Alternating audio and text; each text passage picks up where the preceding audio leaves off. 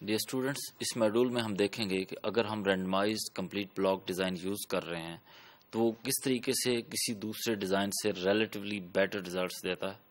तो we shall discuss relative efficiency of a randomised complete block design, efficiency of RCBD. We are interested to know how much precision is gained by using our randomized complete block design, or whether blocking has been effective or not.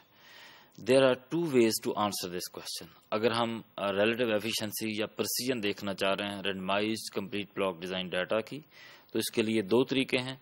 First one is test the significance of blocking through ANOVA table. तो हम ANOVA table construct करते हुए ANOVA test लगाते हैं और significance of blocking check करते हैं. If blocks are significant, it means blocks have significantly improved the results. तो ब्लॉकिंग जो है इसने एफिशिएंसी इम्प्रूव की है डाटा की.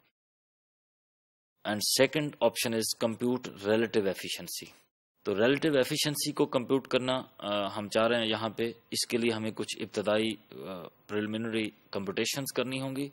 तो इसके लिए हमें सम ऑफ स्क्वायर्स ऑफ टोटल चाहिए. सम of square of total compute करने के लिए that is expression for some of square of total, double summation of Y I J square minus correction factor that is equal to Y dot dot square over A B. Similarly some of square of treatment भी required है, that is equal to 1 over B into summation I varies from 1 to a y I dot square minus correction factor, and sum of square of blocks is equal to 1 over a into summation j varies from 1 to b y dot j square minus correction factor.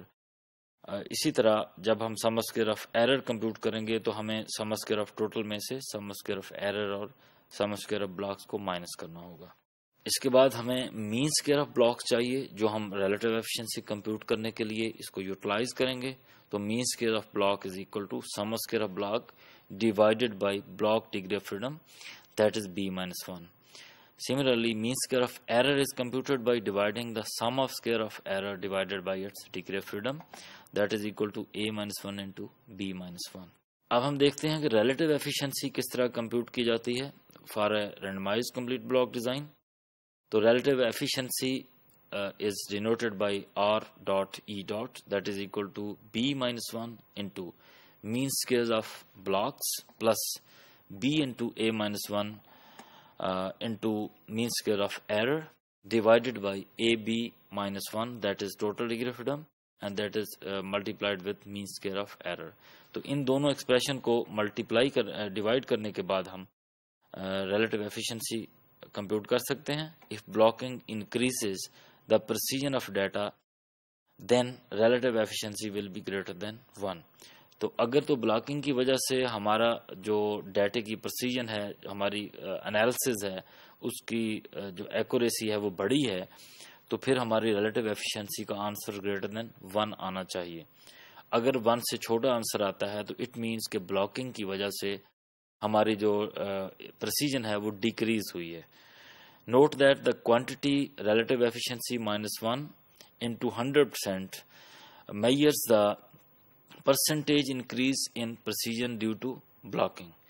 तो अगर हम relative efficiency minus 1 करके इसकी percentage लेंगे तो जो answer आएगा वो हमें ये बताएगा कि रिलेटिव एफिशिएंसी ने या ब्लॉकिंग ने कितने % इंक्रीज की है प्रिसीजन ऑफ डाटा.